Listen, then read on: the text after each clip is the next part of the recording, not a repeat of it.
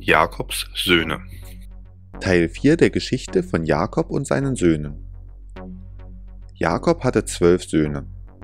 Einer von ihnen hieß Josef, und Jakob mochte ihn ganz besonders, weil er der Sohn seiner Lieblingsfrau Rahel war. Immer wieder machte er ihm schöne Geschenke, wie zum Beispiel einen wertvollen bunten Mantel. Eines Nachts hatte Josef einen Traum. Er träumte von 12 Heubündeln. Jedes von ihnen gehörte einem der 12 Brüder. Im Traum stellte sich sein Bündel in die Mitte, und alle anderen verbeugten sich ehrfürchtig vor seinem. In einem anderen Traum sah er Sonne, Mond und 11 Sterne, die sich ebenfalls vor ihm verbeugten.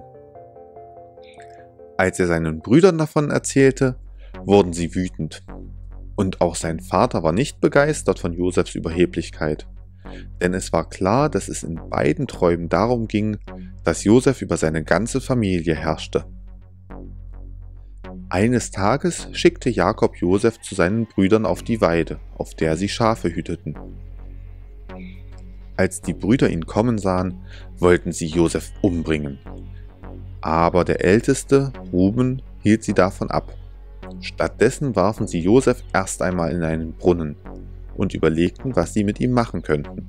Als sie noch überlegten, kam eine Karawane mit Sklavenhändlern vorbei. Kurz entschlossen verkauften die Brüder Josef an die Sklavenhändler. Sein buntes Gewand nahmen sie ihm ab, zerrissen es und bespritzten es mit etwas Ziegenblut. Als sie zu ihrem Vater zurückkamen, berichteten sie ihm, dass ein wildes Tier Josef angegriffen hätte und sie zu spät kamen, um ihm noch helfen zu können. Jakob war sehr traurig und trauerte lange um seinen Sohn Josef.